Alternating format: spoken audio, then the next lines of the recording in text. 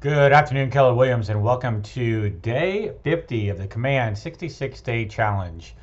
Today we are back in Lead Accelerator, and I wanted to kind of follow up on a challenge that we did last month. It was actually days 27, 28, and 29, where we talked about the different social media ad campaigns that we can run through Lead Accelerator.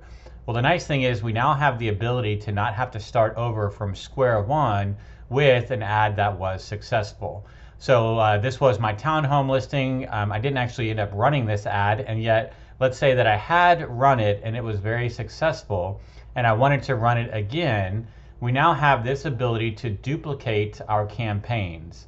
So if you click on that button, you can see if I had already run the campaign and I didn't want to change anything, I could just click on duplicate and run. It would again run it for $10, 10 days at $25, do all the same exact things that I wanted.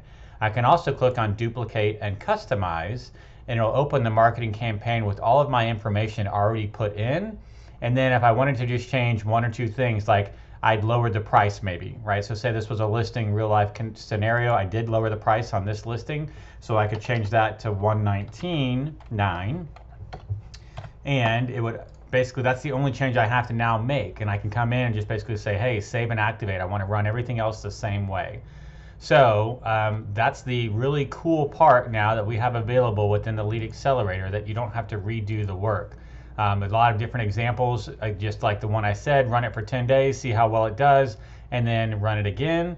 You could actually create a campaign in here that was a real mailer coming soon, and then maybe the only things that you're changing are, well, you'll probably have to change a lot of things, the address and the photos, etc.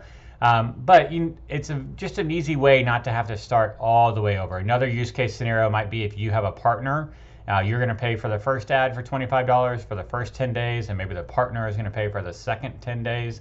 And yet, in order to keep things clean, you wanted separate invoices.